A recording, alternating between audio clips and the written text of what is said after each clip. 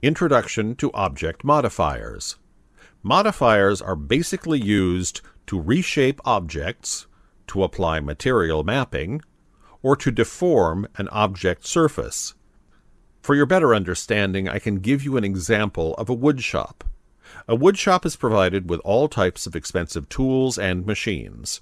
Some tools are simple, like a screwdriver or a hammer, but some tools are complex, like planers, clamps, etc.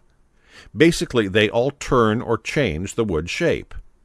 In the same way, you can use modifiers in 3ds Max 9 to modify or reshape or turn the objects. You can see modifiers list only when an object is selected. 3D Max is loaded with different modifiers, which are categories under different headings, like selection modifiers, animation modifiers, freeform deformation, parametric modifiers, and many more.